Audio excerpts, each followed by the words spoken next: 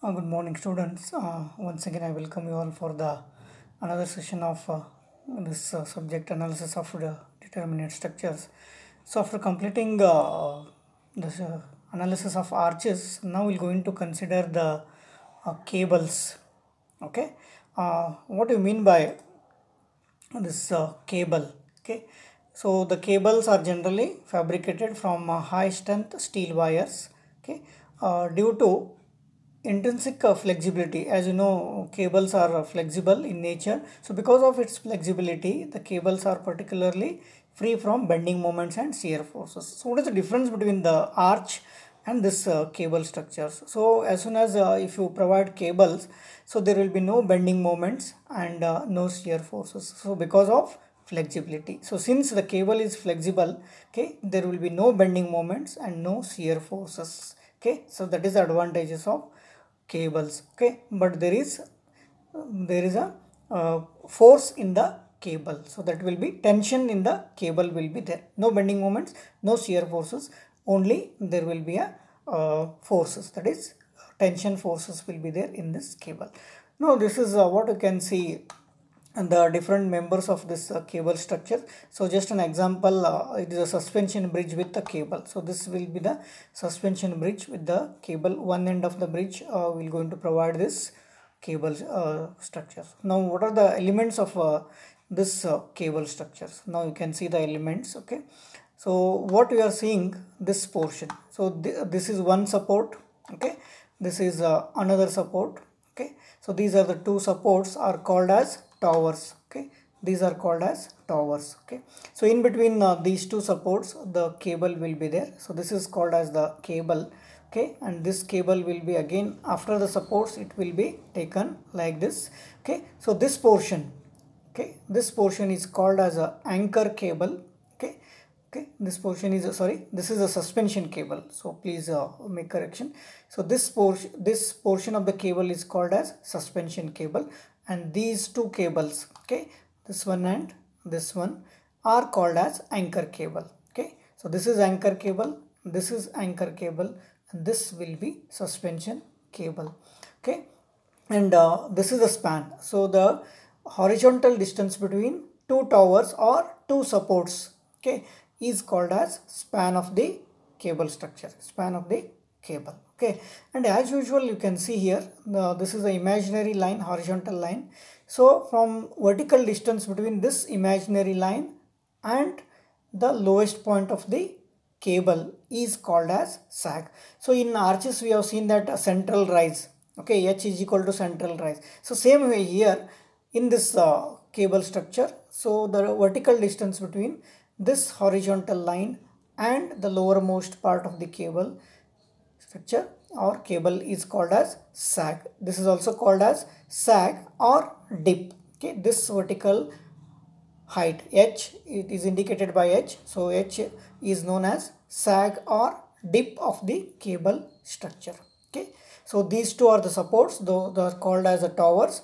So the portion of the cable in between these two supports is called as suspension cable, and these two other ends are taken and anchored at some suitable points. So these cables are also called as anchor cables. This is anchor cable, this is anchor cable, and this is suspension cable. Okay, and this is the span of the cable. So from here to here it is span of the cable, and this is central sag or dip. Okay, you cannot say rise now. So in arches we have called it as rise, but here it is sag or dip of the cable. Okay, so that's what we have explained here, span. So what is span now?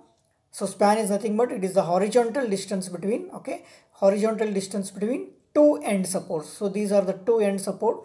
So the horizontal distance between these two supports is called as cable, and that is span. Okay, then what is the length of the cable? So this portion, okay, this is the length of the cable. So along the cable, whatever the length is there, this is length of the cable, not this length. This is not called length of the cable. So along this length is called as length of the cable. Okay, then next is sag or dip. Okay, this portion what I am saying, this portion is called as sag or dip. It is the vertical distance of any point on the cable. If you take any point on the cable, whatever the vertical distance between this imaginary horizontal line to that particular point, this vertical distance is called sag or dip. Then as we know that, so since the cable is flexible one, there will be no bending moment, no shear forces in the cable, but there is a force called as tension. So tension force will be there in this cable. So it is the axial force induced in the cable. Axial means in this portion only. So whatever the shape of the cable is there, in that only the force will be there, that is tension force will be there in the cable. So you may found out there are so many examples in which this cable structure is used. That is, many engineering applications are there, such that suspension bridges, whatever the suspension bridges you can see, there will be a cable structure. The best example is most of you have seen the Gokak Falls. So it is one of the example of suspension bridge. Okay, so then transmission lines, so electric transmission lines. Okay, so there will be a cable. Okay, then guy wires means tension wires for high towers. Okay, so these are the engineering application of cable structures. Then the slope of the cable depends upon its length and load supported by it. So the slope of this cable mainly depends on what? It is the length, how much length is there for the cable, and what different types of loads acting on the cable. Based on that, the slope you can find out. Okay, now one simple terms we can study before solving the problems. So let us consider how to find out the length of the cable. So length of the cable when supports are at same levels and cable subjected to UDL. Now see, there are two supports, that is A and B. Again remember these, if you take these are the hinged supports, there will be two reactions. Okay, there will be two reactions. This is not a 3-hinged. So see, just I have marked here point C. This is not a hinge. Okay, so you can take hinge at A, hinged at B. Okay, so because of hinge, there will be two reactions now. HA, then this is VA. Okay, this will be VA, this will be VB, and this will be HB. So one observation can you make from this figure when you compare this with the arch. In arch, okay, same way we have taken the two reactions.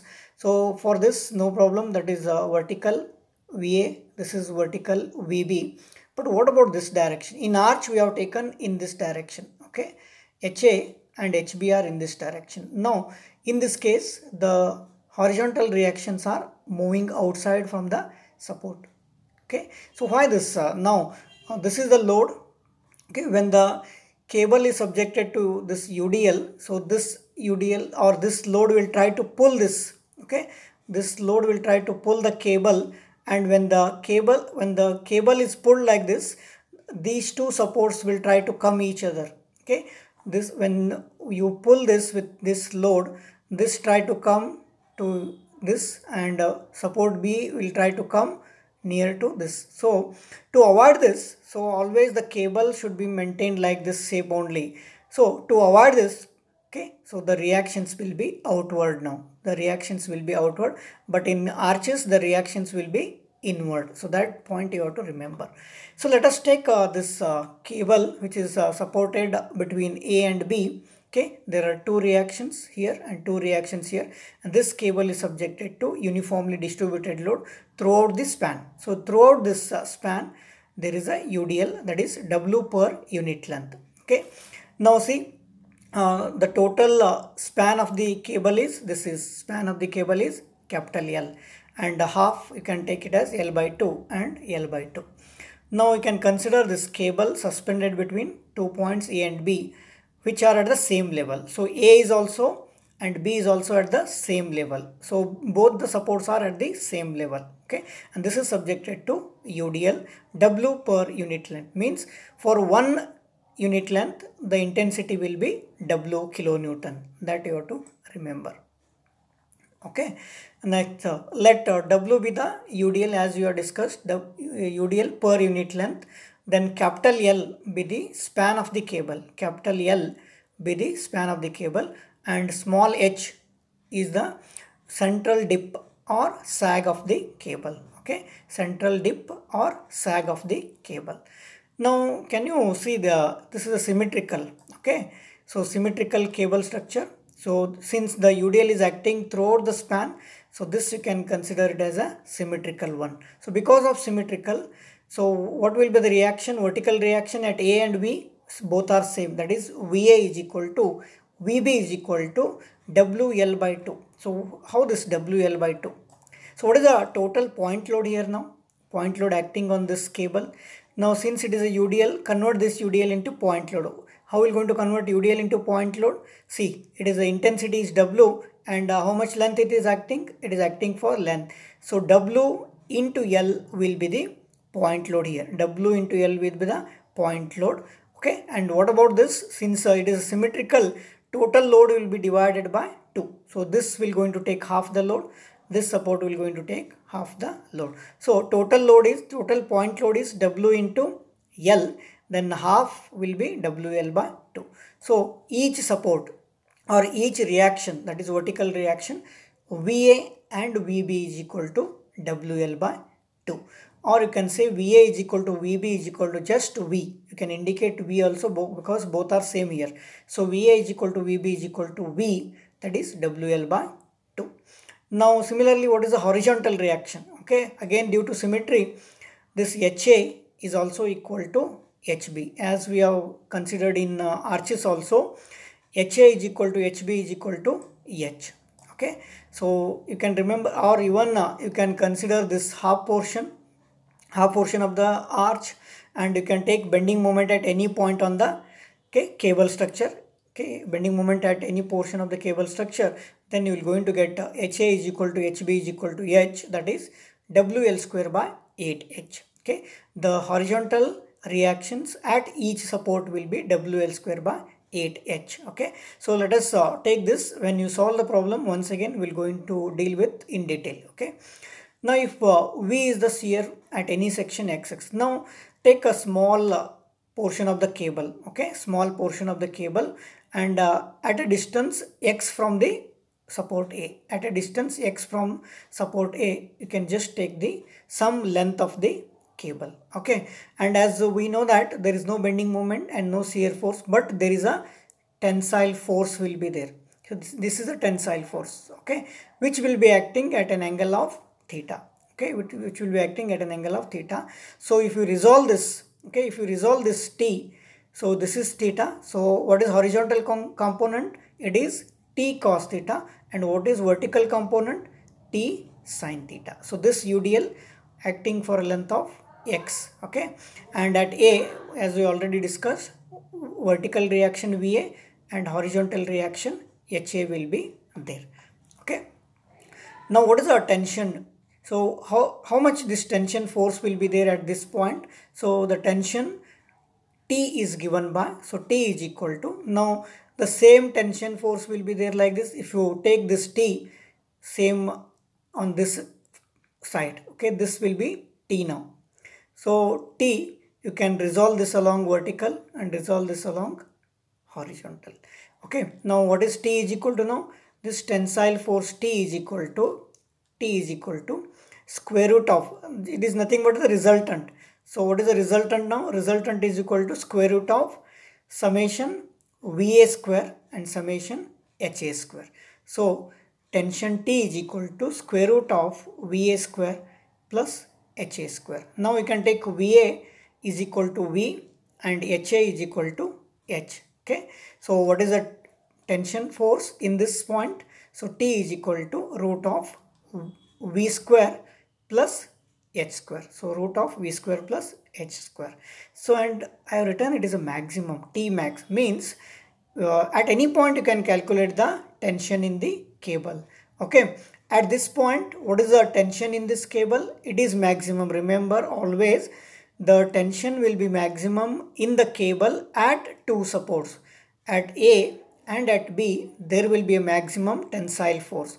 So T max is equal to square root of V square plus H square. Okay, so this is T max and it will be at the supports. Both the supports tension will be maximum. Similarly, the question arises, where is the minimum tension? Where is the minimum tension? So the minimum tension will be at the center. If you see, the maximum tensile force will be at the supports and minimum tension will be at the center point. Okay, so here tension will be minimum. Okay, right. See, so minimum tension at the center. Okay, so therefore T minimum is equal to square root of same, again two forces at every point, two forces will be acting. So VA square plus H square, VA square root of VA square plus H square. So here V is equal to 0. Okay, so here at this point shear force will be 0. Okay, shear force will be 0, so V is 0. Okay, so V will be 0 means, so what is the minimum tension force? It is V0 means it is square root of H square. So T minimum is equal to square root of H square. So if you take a root of this H square, so T minimum is equal to H. Okay, T minimum is equal to H. So therefore T minimum is equal to, what is H? Already you have calculated. HA is equal to HB is equal to H. That is WL square by 8H. WL square by 8H. So important expressions we have got here. One is, okay, maximum tension in the cable, that is at two supports. At the supports tension will be maximum in the cable, and at the center of the cable, right, the tension will be minimum, and this T minimum is given by WL square by 8H. What is W? W is the UDL, L is the total span of the cable, okay, H is the central sag or dip. Okay, so remember T max, okay, tension, maximum tension in the cable at supports, minimum tension in the cable at the center. Okay, now similarly, next another term you can find out here, that is length of the cable. So what is the length of the cable? Okay, come to this first figure. See this. Okay, this portion, this is the length of the cable from here to here, not this horizontal distance, this along the cable. So this is the length of the cable. How to find this length of the cable? So there is a derivation. Okay, so it is not necessary to derive this length of the cable, but just remember this expression, length of the cable, it is indicated by LC. Length of the cable, LC is equal to L plus 8H square divided by 3L. Okay, so LC is equal to L plus 8H square by 3L. Again, L is the span of the cable, okay, and H is the central dip or sag. Okay, so this is the length of the cable. So three things you have to remember. One is length of the cable, okay, one is T maximum, and another is T minimum. So these are the important terms you will going to remember in this chapter or in this cable structures. So based on this only we're going to solve the problems in the next session. I hope you understood this. Okay, so go through once again this, okay, and be ready for the next session where we're going to consider the problems, how to find out length of the cable, okay, how to find out the reactions at the supports. And again same, the difference, there is no much difference between cable and this arches. Okay, the same equations of equilibrium will going to be used. Okay, I hope you understood this. Okay, if any doubts are there, call me at any time. Okay, and we'll come up with the next session in which we're going to solve the problems. So thank you very much for attending this session. Thank you.